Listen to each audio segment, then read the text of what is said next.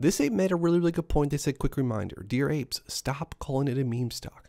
Are you a meme? No. Great. Okay, let's be adults. AMC is not a meme. And honestly, at least from my point of view, I haven't really seen all that many people as far as apes or even people that aren't within the community call AMC much of a meme stock anymore.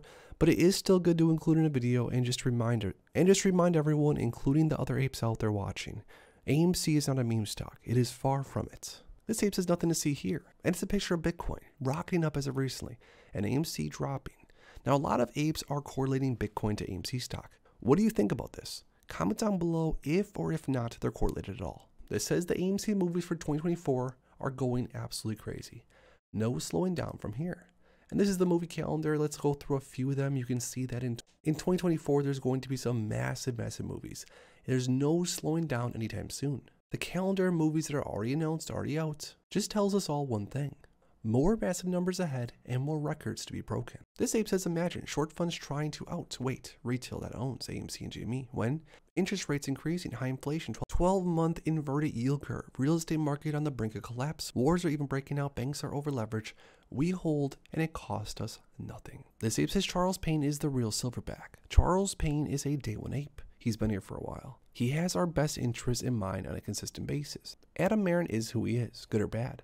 However, there is no gray area regarding Charles Payne. This man stands up for us, stands with us, and is a stone cold FUD fighter. He has invited Adam Marin onto his program over and over again, and Adam Marin has deliberately avoided him. Actions speak louder than words.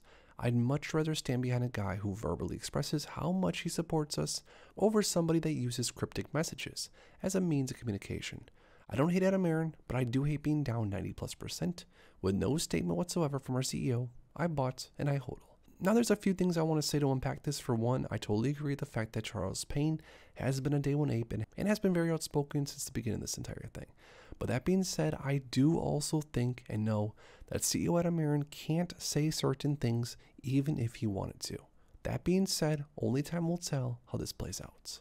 Make sure to check out all these other videos to catch up on all the latest AMC stock DD and information you need.